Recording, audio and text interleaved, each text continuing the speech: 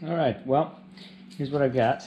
I put on my doghouse oil cooler, and I used the O-rings with some of the aviation Permatex, and I put on my oil filler there.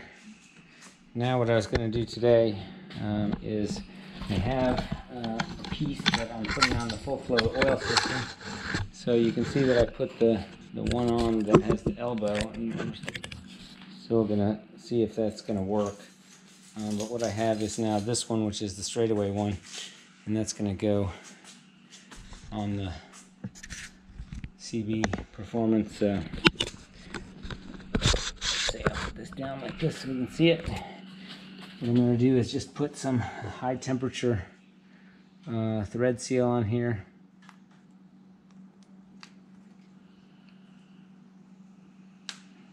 Like this. And we're going to go around this thing. I could put thread tape on there, but I don't know whether that would be better or worse. And then what I'm going to do is just thread this into here. I'm going to use my wrench. I'm going to get this thing tightened down. Right here.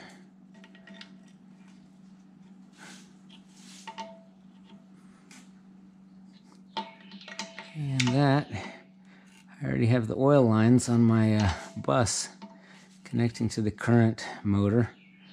This will, the 8 AN lines here will just go hook right into there. So, let's see what that looks like. Here's the CB oil pump, 30 millimeter. Comes out here, 8 AN. And here's the return. Comes in here, that's the swivel. I'm gonna see how that works. Now, when I put the plate on here, I have a feeling it's gonna interfere with that, but we're gonna see.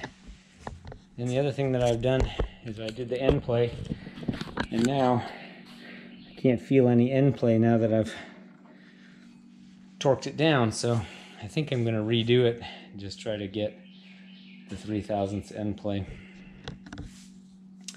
All right.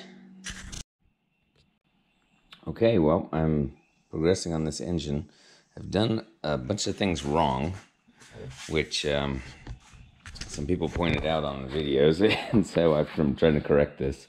The first thing that I've done wrong is I've been allowing my rods to just mar up my mating surface here just a little bit, if you see that. So I'm going to be a lot more careful. What I did is I took some very fine grit sandpaper and I went on the top here just to make sure that it's perfectly flat. And now I'm going to be using barrel shims like this. And so those barrel shims, you know, I've got to make sure that everything sits really, really flat on there in order for there not to be oil leaks. But yeah, this was completely an oversight on my part that I allowed that to happen. The next thing, I put one cylinder in place to do the deck height, and what I did is with two shims, a 0.9 and a 0.6, I measured the deck height here, and what I did is it basically goes down one turn. So when I have the cylinder all the way up, and if I go one turn,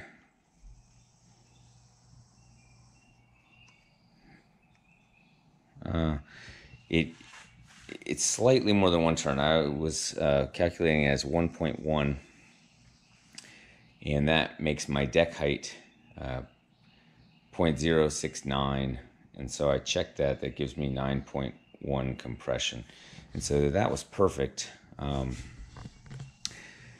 You know, I can check it on all of them. The other thing that I did is the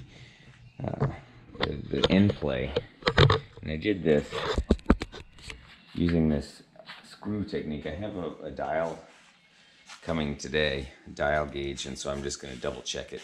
I think I got to take this flywheel off anyway because I don't think I oiled my shims well enough, and I have another main seal coming because I had to take it out once and put it back on, and so I'm not sure how well it's going to seal. But basically, my end play measuring technique was to put this screw in here, push it all the way in, and again, this is not the best way to do it compared to using a dial, and so I've got a magnetic dial gauge that I'm going to compare this with. But what I did is on this flat surface here on the bell housing, go up against it, exactly the right spot, go firm but don't move it at all. And then what I was doing is yanking back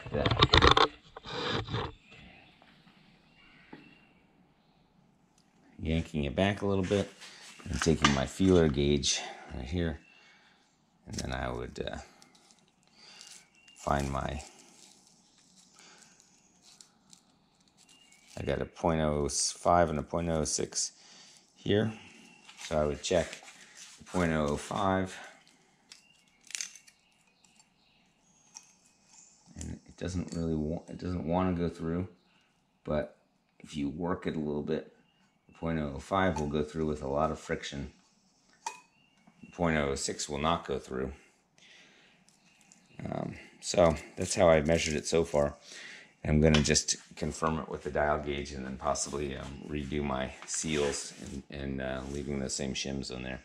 The other progress was I basically put on my oil pressure.